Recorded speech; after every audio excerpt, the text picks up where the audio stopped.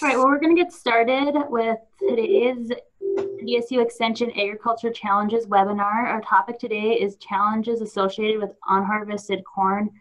As we all know, there's a lot of corn out in the fields yet across the state, and so what are some of the ramifications of that, issues with harvest, and challenges if you choose to leave that in the field until next spring. Our first speaker today is going to be Joel Ransom, the extension agronomist here in Fargo. All right, you'll let me share. Okay.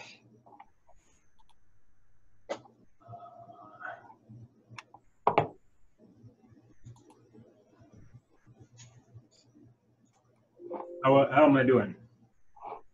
Perfect. You can see?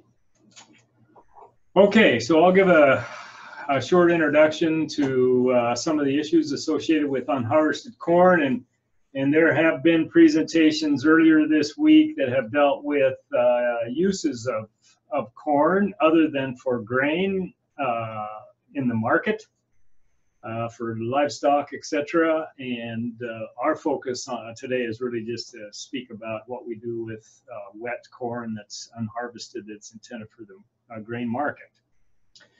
So in the last crop update, 10% of the corn had been harvested. That was on Tuesday that report came out, and that compares to 60%. So we're obviously behind, and there's a lot of corn out there.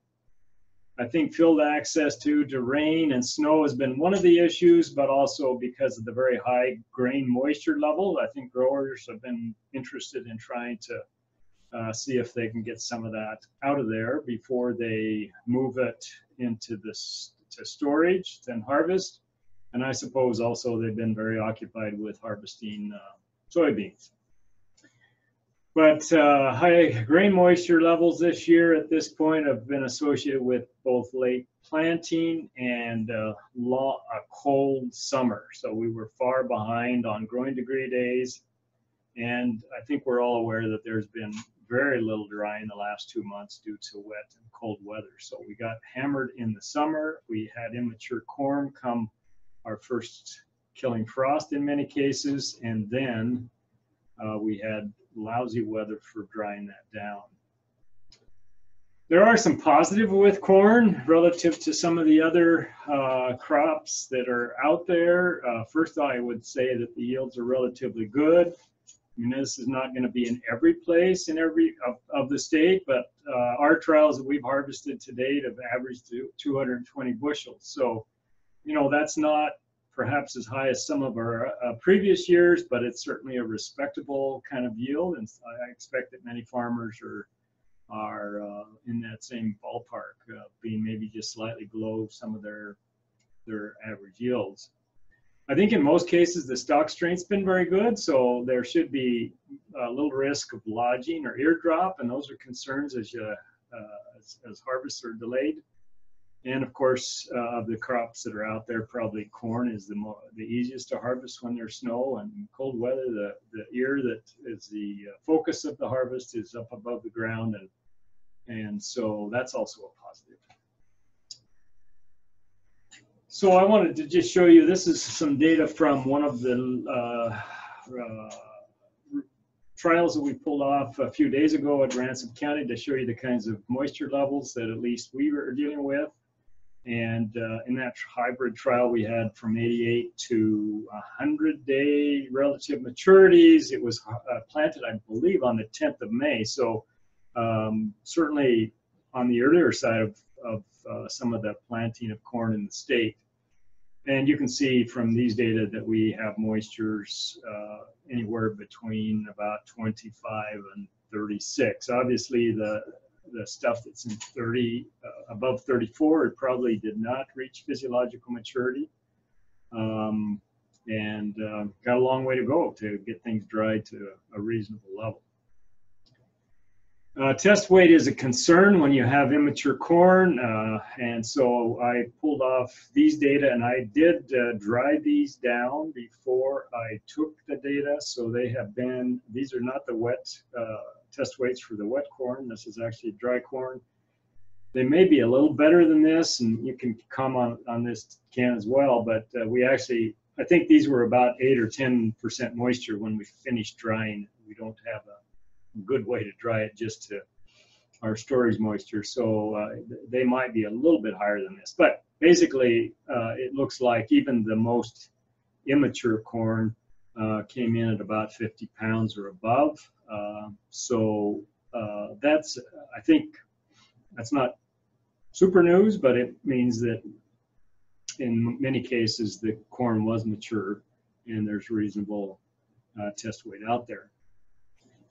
Now, this is a slide I borrowed from Ken, Dr. Hellevang, and I think the point here is if you look on the left-hand column of equilibrium moisture content, you know, that's the moisture content that the grain will reach as it is subject to the weather.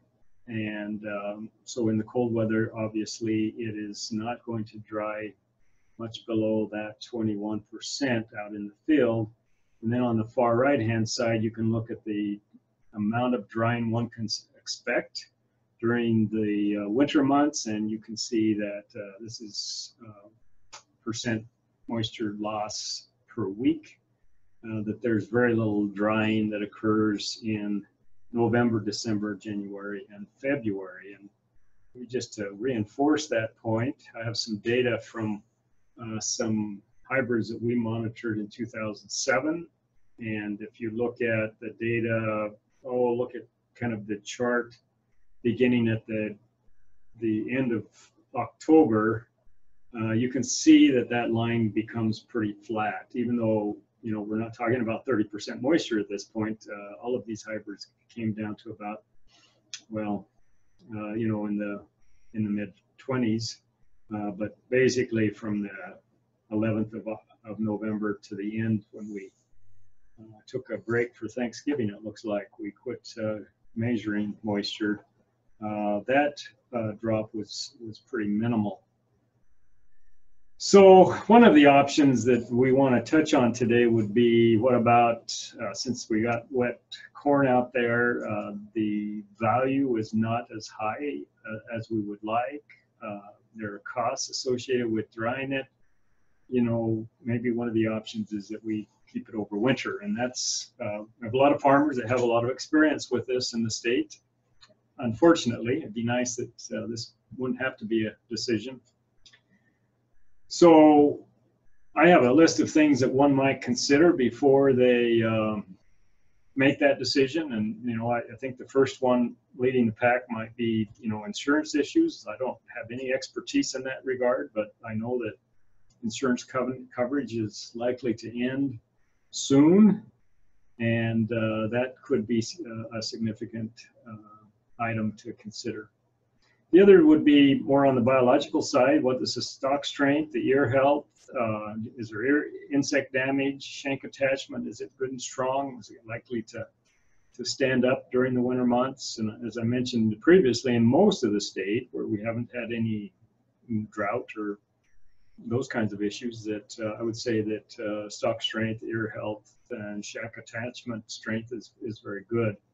I think another thing to consider would be deer activity. If you're in an area where you get lots and lots of deer walking through, I would certainly consider that as a potential loss mechanism.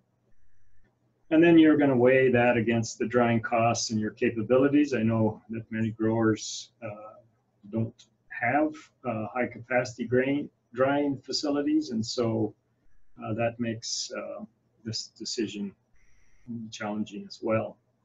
And then I think we want to also consider that corn that's out there is going to impact spring work, and that will carry on to impact your operations next year. So that also would be a reasonable consideration. So what happens with the grain that's out there? What kind of moisture loss? As I think I alluded to earlier, that there's very little drying capacity in the air during November, December, January. And this is some data that we collected from a field in Steele County in 2009. And it bears it out pretty well that we really don't see much moisture loss until we get into probably early March. And we actually, when we harvested this field, it was down to 13%. So that was a positive in that regard. These are some data out of Wisconsin. 5-year average is a little more robust data set. And you can see again, December, January, not much movement in the moisture. They're probably a little warmer than we are here, and they started to see some moisture loss in February. March it picked up, and then by April it was very, very dry. So what kind of yield losses are likely to occur from leaving corn in the field? This is some data published out of Wisconsin, a nice data set. And then look at the red bar, you'd see that, you know, over the course of the winter, they lost probably on average about 10% of their yield. And then 2002, which turned out to be a year with a lot of blowing snow and other issues, that they had yield losses up to about 60%. Now, the one field that I monitored over a year, it wasn't a high yielding field. It was a farmer's field that we just sampled during the winter months. And in that particular case, I did not see a single ear loss in the areas that we sampled. We were not talking about a whole field, but it stood up at the ears stayed attached, and there wasn't any loss during the time that we monitored it. Okay, so I did a little survey on one of my talks a few years ago and just asked farmers that had kept corn over the winter what kind of losses they thought they occurred. And from this, you can see 20% thought that there was no noticeable loss. We had a third that thought about 5%. And then we have, what, about 50%, 56% that would 10% or more, and included in that group was 20% that thought they lost more than 20%. I asked about what were the major causes, and a third thought that deer. So I mean, if you're in an area where you don't have much deer activity, this would be a positive. Lodge plants, 20%, deer drop about a third, and rotten ears about 20%. Again, I don't know as if we have a lot of rotten ears out there, although we did have a lot of moisture during grain filling that could potentially have got some disease started. So in conclusion, I think concurrently I would say there's a reasonably good crop of corn still in the field, 90% of our crop, a lot of acres this year. That is very wet. Drying weights will be minimal for the winter months. Harvesting corn in the spring may be a good option, but I would say carefully consider stock quality, risks of losses, spring challenges, and insurance issues, and hopefully we'll address many of those as we continue on with the seminar. Okay. I'll hand it back to you, Miranda. Or did you want me to introduce the next? You can go ahead and introduce the next speaker if you'd like. Dave Franzen, are you on? I don't see that he's joined us yet. So maybe Ken, go ahead and you pick up.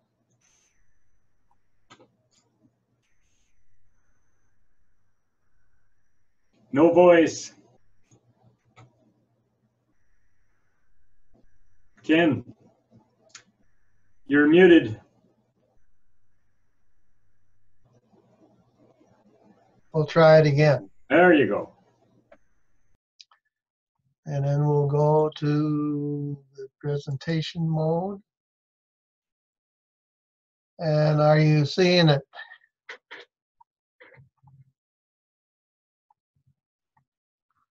Can you see my slide? Not yet. No. Okay, let's try this again.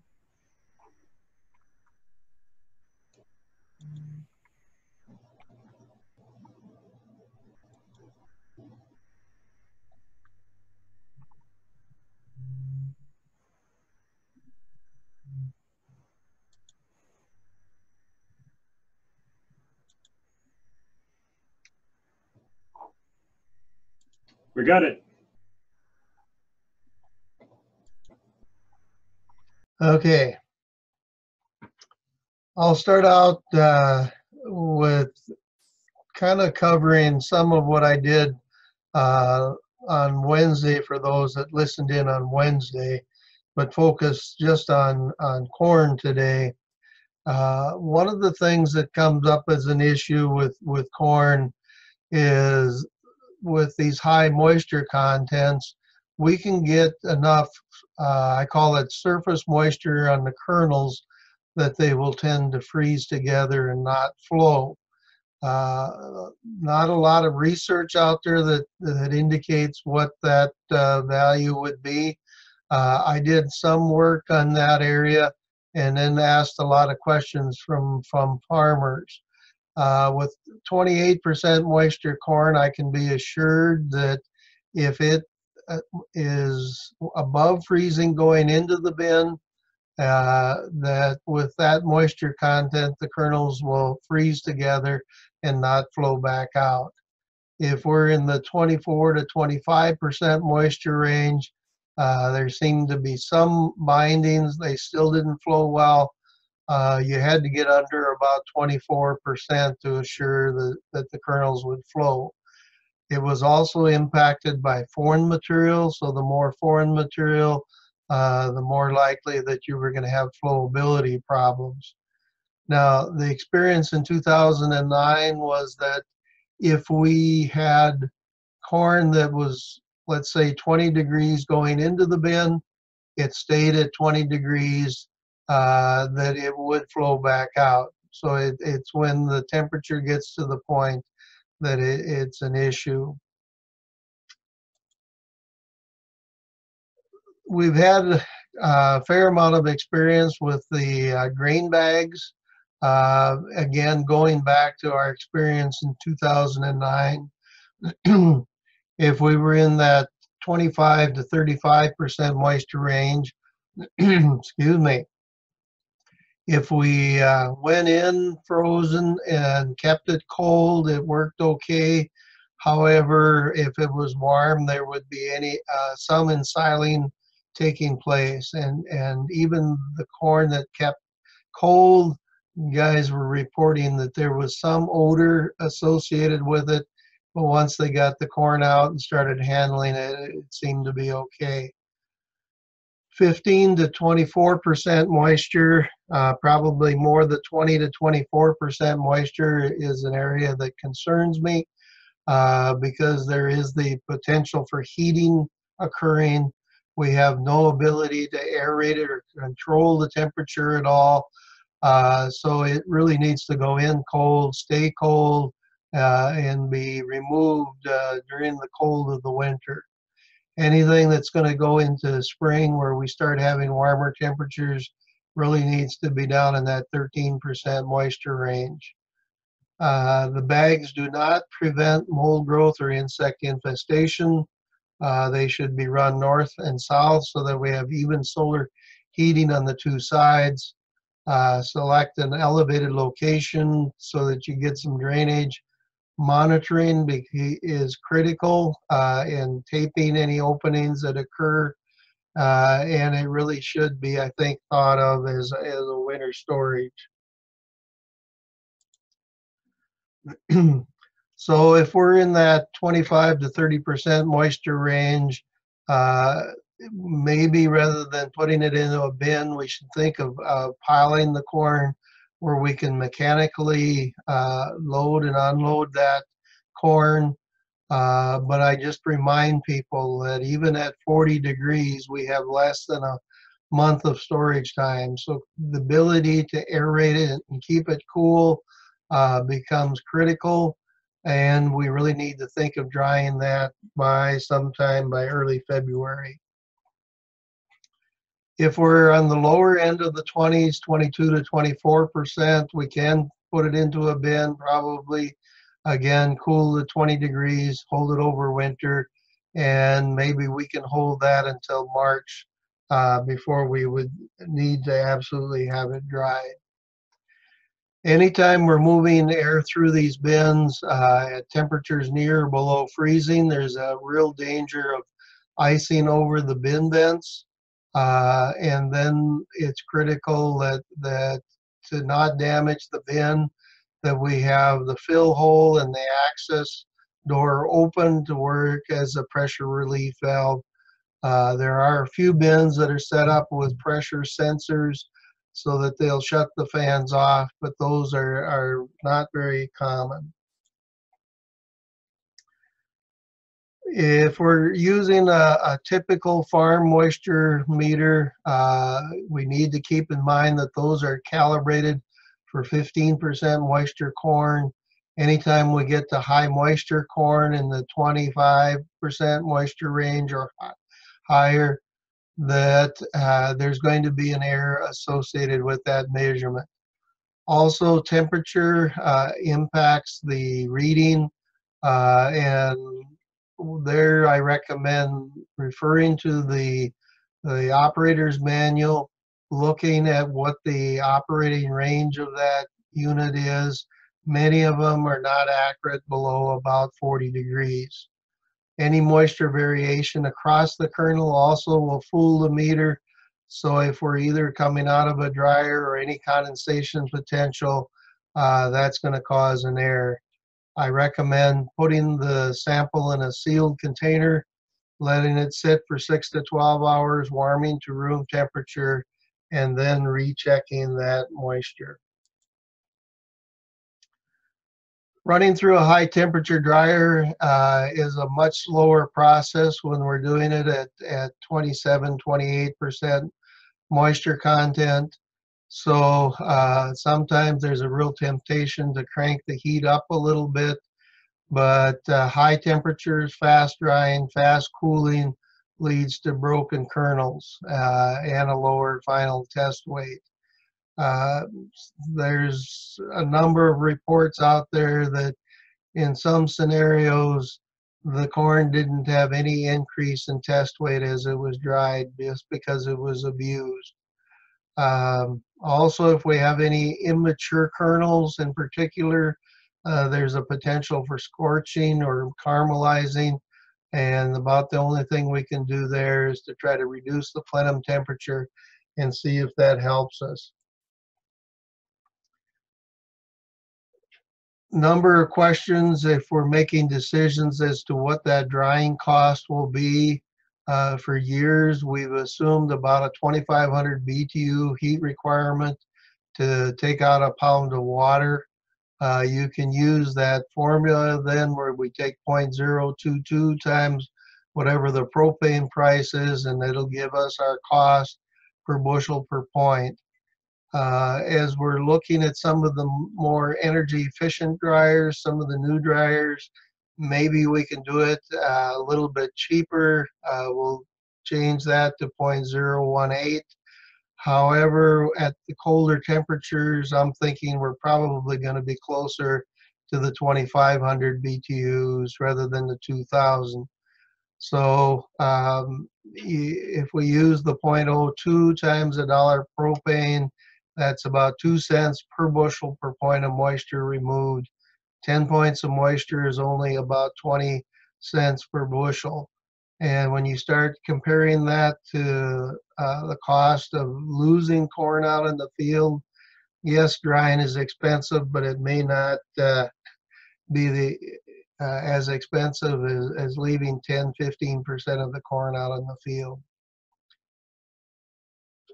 We're running through a lot of propane. We can make an estimate of how much propane by taking, again, 0.02 times the number of bushels times the points of moisture being removed. So in this example, if we're drying 1,000 bushels, taking off 10 points, we would estimate that we need about 200 gallons of propane. Getting calls already on test weight, it seems to be not necessarily following the rules or what we would expect to occur for most years. This table really emphasizes that the more mechanical damage that we see, the less increase in test weight that'll occur as that corn is dried. So normally we figure maybe a quarter to even a third of a pound increase in test weight for every point of moisture removed. However, with high moisture corn, we'll typically see more damage occurring during harvest and we may only see half of that increase in test weight. Air drying is done quite a bit. A couple of limitations there. One is the maximum moisture we can handle is 21% moisture. At these cold temperatures that we're having, the ability to air dry, it just doesn't exist. And so at this time of the year, we're best off just cooling it to about 20 degrees, holding it over winter, and plan on drying it next spring when temperatures are averaging above 40. We're not likely seeing a lot of rain anymore, but if we're piling the corn, only a 1-inch rain will increase the moisture content of a foot of corn or beans by about 9 percentage points. So typically when we have piles of grain, as is shown in this one, you end up with a couple, 3 feet of spoiled grain on the top surface. Elevators can sometimes blend that off and get by. Farmers, that's going to be a huge loss. So I discourage piling corn unless we can put some type of cover on it. More information up is on the web, and I would refer you to that site for a fair amount of information on drying corn under difficult conditions.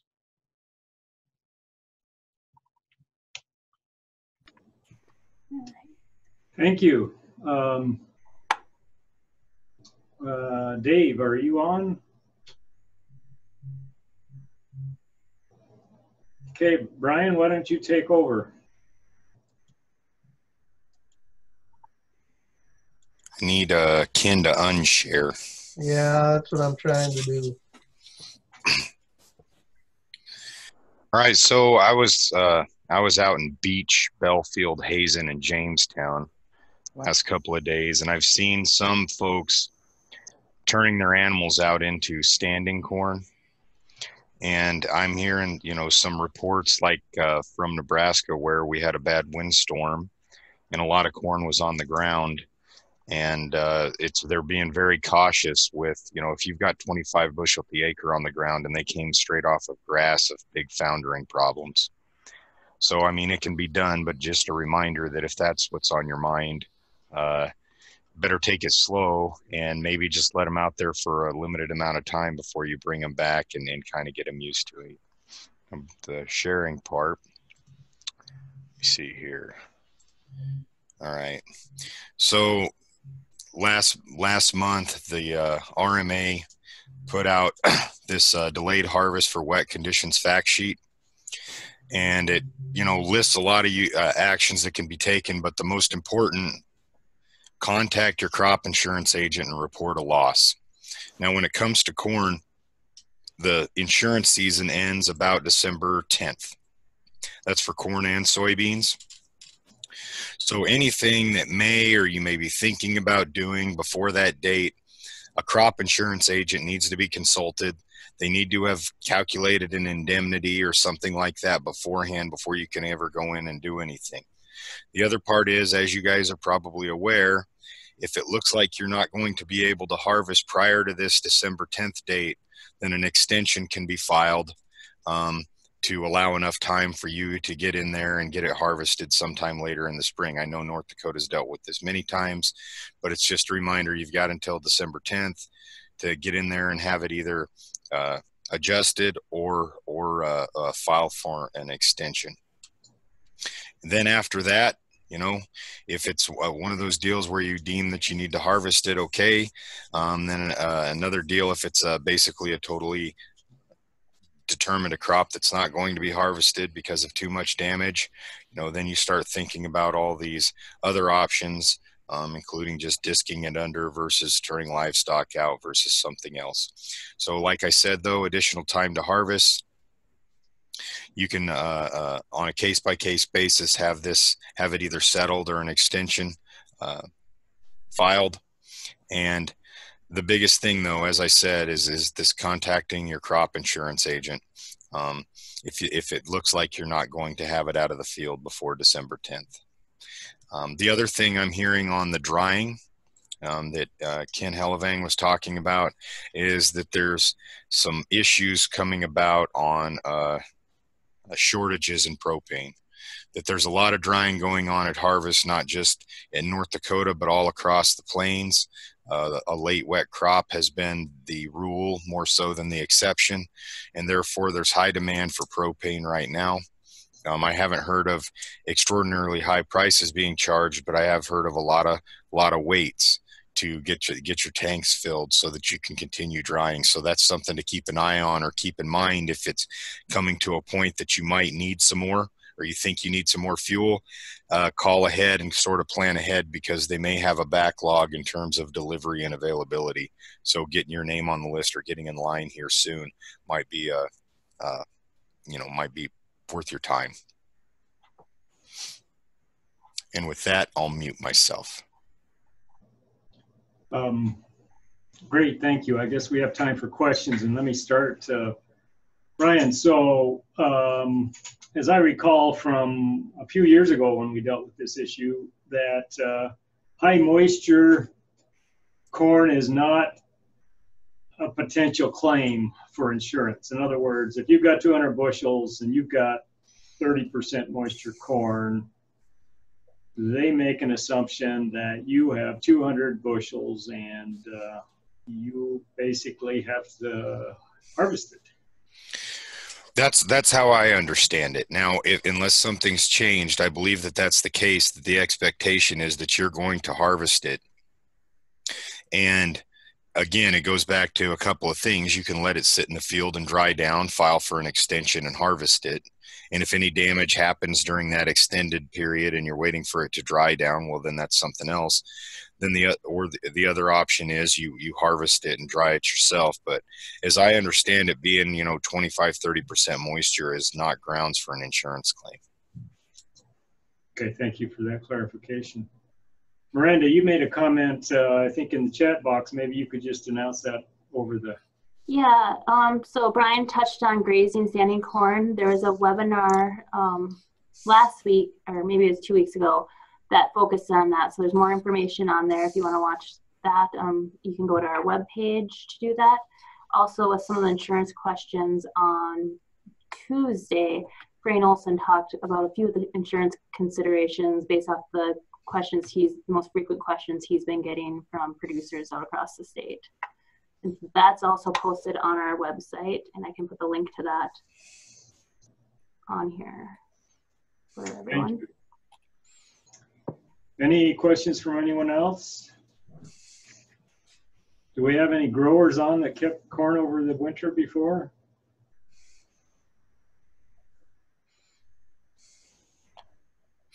One thing I'll say on that, just keeping on over the winter, it's pretty common for folks, down in the Kansas and Nebraska area to store corn all the way through July, all the way through to July and August, when it's typically shipped out on the July contract. And kind of the rule of thumb, and it does get hot down there in the summer, 100 degrees, has been, you want to put it away at 15%. 15%'s been pretty much a magic number, that as long as it's put away, and Ken can probably affirm that 15% on corn is a good number to shoot for long-term storage. Yeah, I guess I'm going to disagree with you, Brian. If we're going into the warmer temperatures, typically today we're looking at something closer to 13, absolutely nothing over 14. A lot of that 15 came from very short-term winter storage, and so if you're shipping early summer, being May into early June, maybe you can get by with 15, but anything into June and July really should be down to about 13 and a half, 14 at the most. And would you apply that same rule to bags too? I'm even more nervous on bags. The bags will follow whatever outside average temperatures are. So for here in the northern country, we're looking at 70 to 75 degrees. As you go south, it's going to be warmer. So I would yeah, I tell people if it's going in a bag, target for 13. So one of the topics that we had hoped to cover was that, field conditions and the impact of keeping corn over the winter versus getting out there and harvesting, potentially making some ruts, those kinds of things. I think we have a pretty good database that would suggest that these ruts can become problematic areas for more than just a season.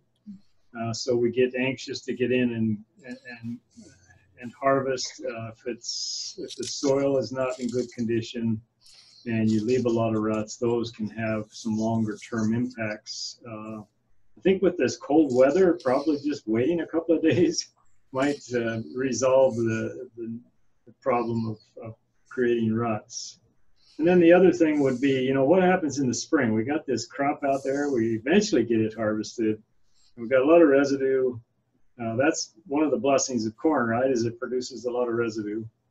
And then you've got the challenge of, what to do with that because you've got another season on you. And this year we saw a lot of burning residue. And unfortunately, that was probably the best practice for some of those folks because they had so much residue and no way to get in until they got it incorporated, and we didn't really get a break in the weather. But I think that would be the other thing to think about. What is your spring strategy? You're probably not going to want to come back with corn. I mean, that's an obvious thing because you probably won't be able to get in a timely manner. But having a plan for what the next crop will be and how you're going to deal with the residue, I think is a really important point at this point as well. Yeah, this is Ken, and I'm going to just echo some things there from previous experience, and that was that it'll depend on the soil that the corn is on, and it, of course, depends on the year, but I've got quite a few pictures of guys that ended up with a lot of snowbanks along the edges of the field. And we need to keep in mind that our typical snowfall is somewhere in the neighborhoods of between 40 and 50 inches of snow, which translates to about 4 inches of water. In the spring, that's going to melt, and the corn provides a wonderful shady environment to keep that ground wet. And so I had numerous guys that were calling me saying that, the corn is at 13% moisture, but the field is still too wet for me to get out there and harvest. So I really encourage people to think of harvesting before spring melt so that that corn is off and harvested, at least the majority of it, before we start the spring conditions. And that has crop insurance implications too, Ken, because if you don't get the crop out before spring, you get a bunch of snow in there and we have a later spring thaw, kind of like we had last year. A field has to be available to be planted to take prevent plant as the rule stands right now. So if there's a standing crop in there and it's flooded all spring, right now as the rule stands, you cannot take prevent plant in that situation because it wasn't available to be planted because there was a standing crop. So that's really important. I know there's some folks, Miranda and I've talked to Brad at FSA, and they're bringing up that concern. But as the rule stands right now, going back to your corn example, if you leave standing corn, we get a big bunch of snow blown into the field. It stays cold, doesn't melt until April or May, and then it's too wet to get in there and pick it all the way to the end of May. Well, if we go beyond our planting window, then prevent plant is not an option. That's a really good point. Yeah, thanks for making it. Do we have any other questions for Joel, Ken, or Brian?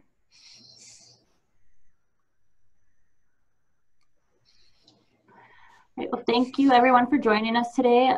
We will reconvene on Tuesday where we'll be talking about options for swath grazing, some of the crops and forages that are unable to be harvested.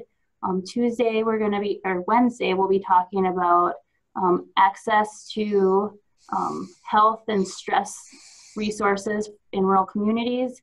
And Thursday, we will be talking about considerations for weaning calves this fall. So Miranda, when you get the recording link, could you just send that to me? I know I can find it on your website, but I have to do a lot of hunting. So I'll share that with the Corn Council folks. Yes, I can do that. Thank you. Ken, Brian? We'll